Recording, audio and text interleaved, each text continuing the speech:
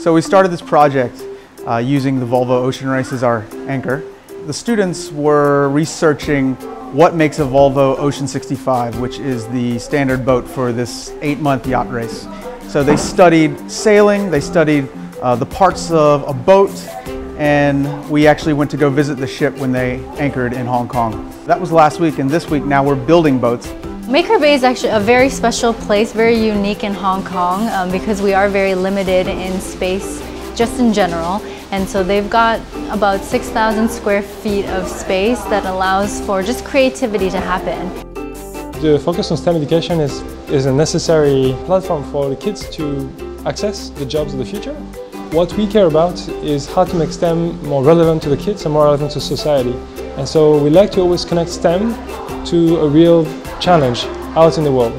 The benefits of this project are cooperation, teamwork, and leadership. Especially at this age, these students are learning about themselves and their role in the world. They are building something that is real, that they're going to be actually riding, in this case a boat. The 4 boats are completely different. You have one very long one, you have a catamaran, you have one very round, one square one, and they are different size, different shape. I think they're going to learn a lot when they test them in the water as well. We learned how to, not only design, but we also learned how to build and use it.